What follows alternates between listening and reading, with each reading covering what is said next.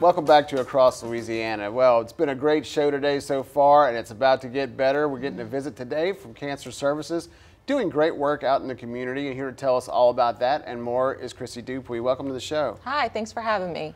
Obviously, this is such a hugely important cause here. I mean, almost everybody in the greater Baton Rouge area or in our viewing area is touched by some way by cancer, right? Either a friend, a family member, or something like that. So the work you're doing is really hugely important, but I think people probably don't realize the wide array of services that you provide. Tell the folks a little bit about that. Sure, yeah, like you said, annually over 4,000 people in our greater Baton Rouge community will hear those words, "you have cancer." So we want people to know that we are here in the community to help, and we do that in a multitude of ways, anything from financial assistance to helping people get wigs, supplies, wheelchairs, hospital beds. We also have a really robust children and family program, and that's for kids with cancer, kids with siblings with cancer, or kids with parents with cancer. We just hosted a great event this past Sunday, an Easter party. They had an Easter egg hunt, visit from the Easter Bunny, games, food and fun. Just a great event for kids and families to help kind of forget about the cancer in their lives and also meet other people going through that same thing.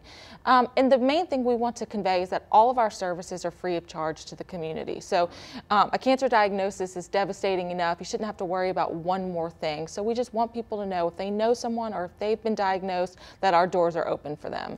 I mean, it sounds like you really employ a holistic approach where you're taking care of both the people who've been diagnosed and their caretakers. And obviously, when something like this affects a family, they have lots of questions. They don't know where to go, and you're there to help with some of that. Exactly. I mean, I think you really hit the nail on that, is that it's more than just the person diagnosed, it's the whole family. So we really want to help people kind of meet them where they are. There's no cookie cutter approach to how we do things, and just kind of help them navigate through that journey as best we can.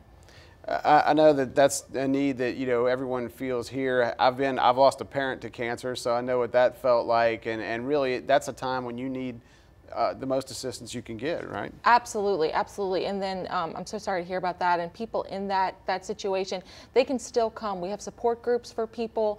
You know, it's not just, like I was saying, there's no cookie cutter way to do this. We have people who have been coming to support groups for 30 plus years, and people who have either lost someone or found out they had cancer yesterday. So it really is kind of that family surrounding, and try to help people as much as they can. While we have social workers on staff, we often hear a lot of time people get the most support from talking through others who have been through the same things. Well, I know a large part of what you do at Cancer Services involves community awareness. So talk to me a little bit about how you're reaching out to kind of get the word out and educate the folks about that. Yes, that's a big part. That's why we're doing things like this. We work with all the local hospitals. We go to health fairs, just trying to get the word out the best possible way, so that people know if they're hit with that diagnosis that our doors are open at Cancer Services. And the more that people know about that, I mean, sometimes obviously education is key to catching things early and really can work out the best for them. Yes, absolutely. It's important to talk to your doctor, get screened, hopefully catch it before it gets to that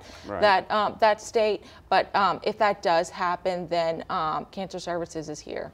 Tell the folks where they can go to find out more information about the great services you provide. Sure, they can go to our website, cancerservices.org, or call us at 225-927-2273, or come see us. We're at 550 Lobdell Avenue. Chrissy, thanks so much for coming on and telling us all about it. Appreciate it. Thank you so much for having us.